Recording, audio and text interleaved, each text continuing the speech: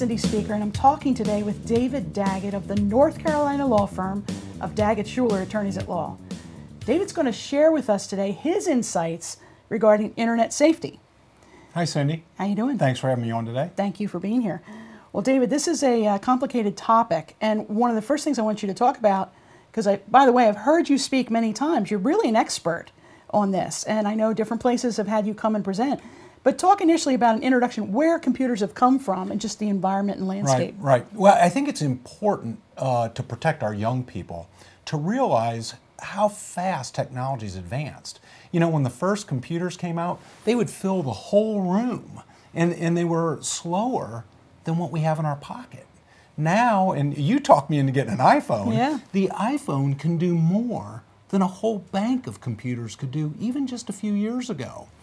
And the problem is we have to realize that young people are exposed to the internet, which is the whole wide world, at any point, any time, no matter where they are. And there's several very, very important factors that young people, that they really don't realize and they're not aware of until you get older. You know, right. for us, hindsight's a whole lot better than it was when we were younger. And I think the first area is reputation.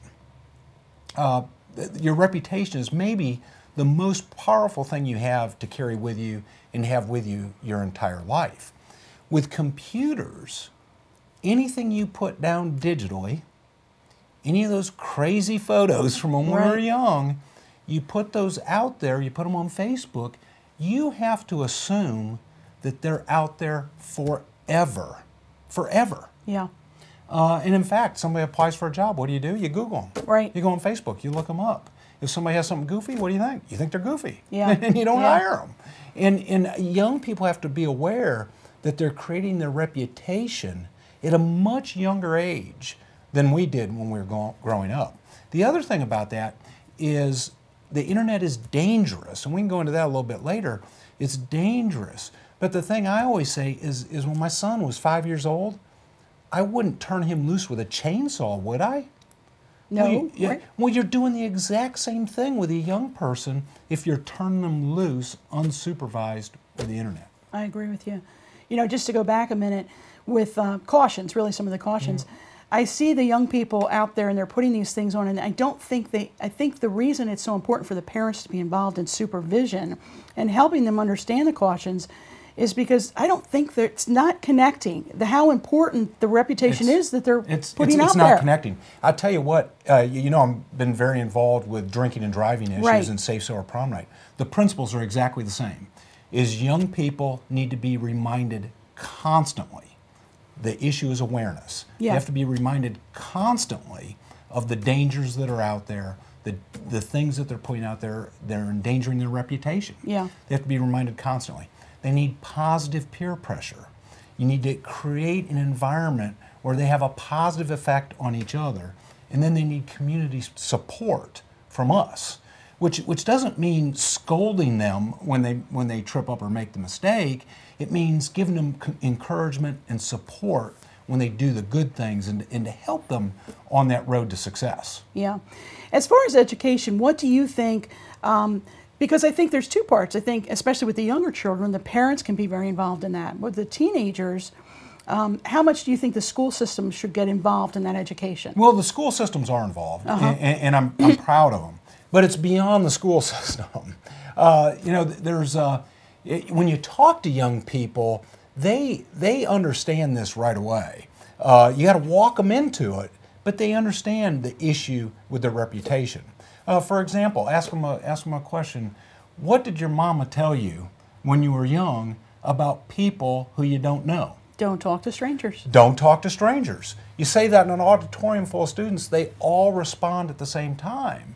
You then have to link that to their internet activity. Right. Don't talk to strangers. Yeah. Some of the statistics show that teenagers have inadvertently been exposed to predatory activity over the internet, 70% of all teenagers. Wow. So it is out there and it's happening all the time. Don't talk to strangers. Likewise, if you do talk to a stranger, even if it's inadvertent, and something's going on, tell your parent, tell a teacher, tell a trusted adult, because there's bad things going on and there's bad things out there. Yeah. You know, David, if we could, especially in your line of work, let me take it a little bit further. I had a friend of mine who was working security, and what he was hired, part of his job was to go on a Facebook page. The defense had checked the Facebook page to find out where this woman who had a case was out partying while she said she had issues. But the amount of trouble that insurance company went to and that defense firm went to investigate every aspect of her internet presence and reputation was unbelievable.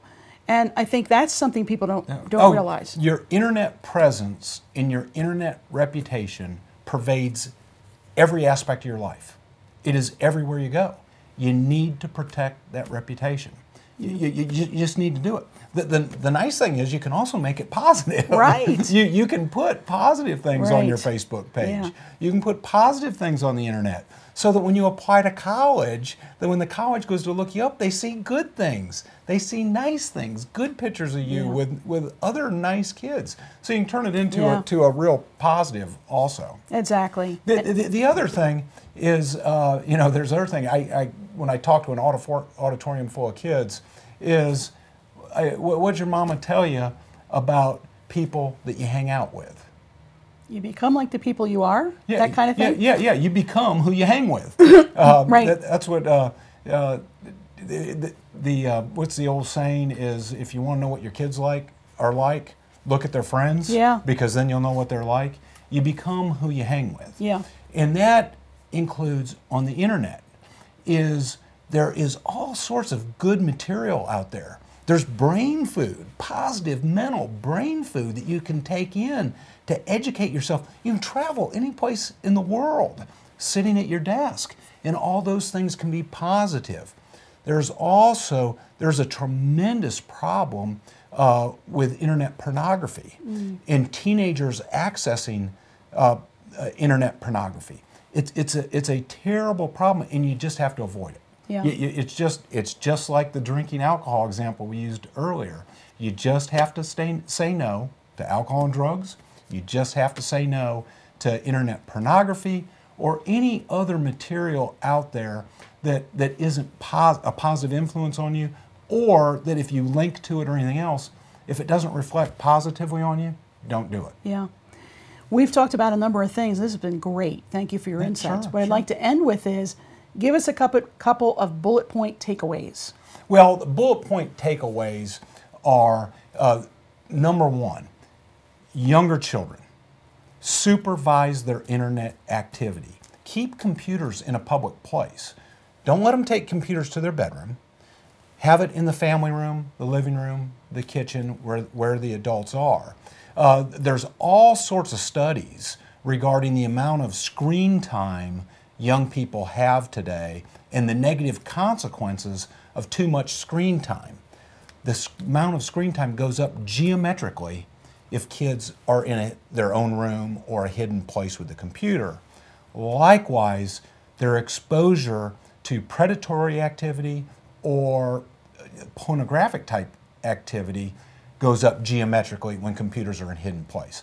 So the number one thing is have computers in a public place. Number two, supervise the internet activity of children. And third is limit that activity. Kids still need to get out and play. Right. So push them out the door and let Yeah. them go out and play. Yeah. Computers are marvelous tools. They're super in our modern society for communication, for education, but sometimes enough is enough. Yeah, I agree. Tremendous insights. No, thanks for having me. Yeah. Thanks so much, David. Yep. This is Cindy Speaker for State Law TV.